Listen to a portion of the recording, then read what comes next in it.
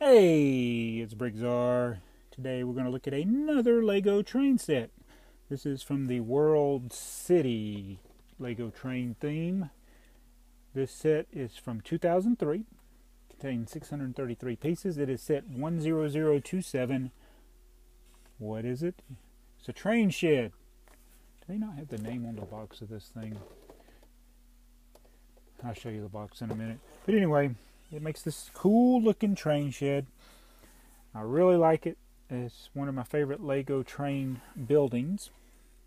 It's got the doors, you got the double track, but it is also made where you can open it up and use it another way if you so choose.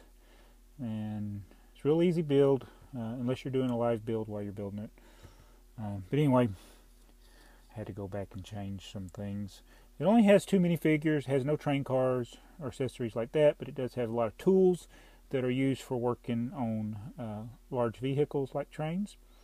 And it does come with 4 pieces of straight track, which is more than most Lego train sets from the 9-volt era came with. Usually they'd only have 2 or none. But it does open up like this, so you can see more of the details. And I think that's really cool. It's got a lot of tools. It's got a lathe, a coffee maker, which is very important. It's got a drill press.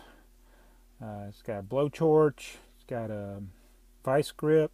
It's got a winch. It's got and some other stuff I don't know what it is, and a bunch of little hand tools and a garbage can. But very, very cool.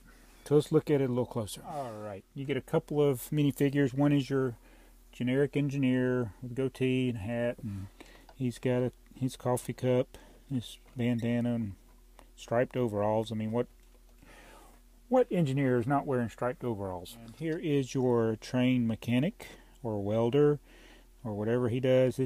I got him here with his hand cart and his welding equipment. He's got his helmet for safety and 2 different kinds of gases or propane or whatever's in there. That's I think that's his welding stuff. Train logo. He works at the shed. Unfortunately, the box is not one I can break down. I've been breaking down all my boxes for my set, but this is actually a sturdy box. It's folded over like so.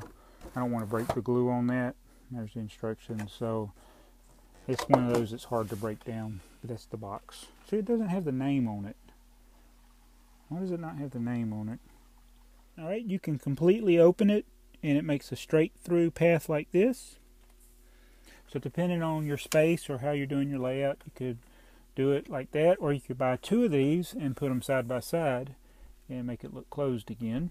That's pretty cool. So this gives us a better look at the tools when we open it up like this.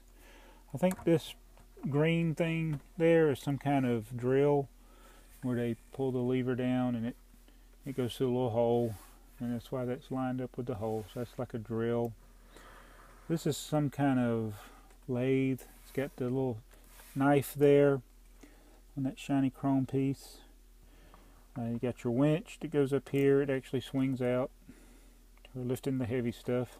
And if you're working on trains, you're going to be lifting some heavy stuff. And then back there is a tool rack with some of your generic Lego tools. Got a little work light here. It's pretty neat. And there's the coffee. Gotta have coffee. There's not enough coffee in the Lego world. And I think that's some kind of... It's got the Octan logo, so maybe it has something to do with oil. Thinking maybe that's the oil dispenser. And there's your little vice grip type thing. What do you call those? Where you clamp things in. And then, of course, your garbage can, your broom. And there was a shovel on this other end I didn't show you. And that's the inside. It's got a lot of windows for exhaust. I like the arched windows, and then also some of the gray windows. Now this is in classic grays, dark gray, light gray, that they don't make anymore, which is another good thing. Well, that just showed you that the roof comes off real easy. That's the way it's designed. It's like the modular buildings. You can take the roof off to have easy access to the top. All 4 roof sections are identical. So they all sit right on top of there, like so. Alright, and you do have some lights on the outside here. These are just little dishes with yellow piece. There's some ventilation areas, and you got lights over here on this side. And it's open on this side, and you got doors on this side. So this would be kind of like if it was dead end. This, that's what it would look like if you had like a roundhouse. They used to have roundhouses and turntables in old railroads. Let's see how a locomotive fits in here. Let's take the smaller one first. We got one of the green cargo engine. We'll just slide it in there. And just like a car, a train is a mechanical object, and it's going to need to be repaired. And the light gets in the way. I'll show you. So I hit the light. Excuse me. See the light right there? I put the locomotive, I hit it, so that obviously needs to go down like that. So he squeezes in. Now we'll try the red cargo locomotive.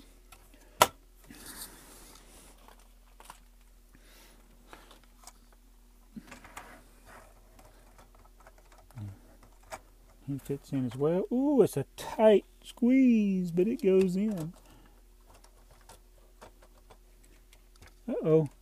He's hitting something. Let's open it up again. Oh, I knocked the door off. What is he hitting? Oh, he's too tall. Ed Too Tall Jones. He won't fit. His horns get in the way, so that's a bummer. So I don't want to go in full speed through there. See his horns. And if the red cargo train doesn't fit, then the yellow cargo train does not fit. So that is very disappointing. I actually did not know that until just now. So a lot of the trains from 2003 and before, like I said at the beginning, this set came out in 2003. They were smaller engines. In fact, I haven't even reviewed some of them. Set 4563, 4564. I don't know if I'll get to them before train month is over. I'll try to. But they are smaller engines. They're not tall like this red cargo engine. So that was disappointing. It didn't fit. So I've got to remember not to run any large locomotives through it. But anyway, I still like the set. Maybe I could raise it up one brick high. That probably can be done. Probably add one row of red, and then it would not do that. Oh, I forgot to show you the doors. You got the doors on the side. And that's if you're working on the lower part there. So anyway, that should be everything then. So that's the Lego train shed. Not for the big trains of today. It's for the little trains of yesterday. Thanks for watching. This is BrickTsar.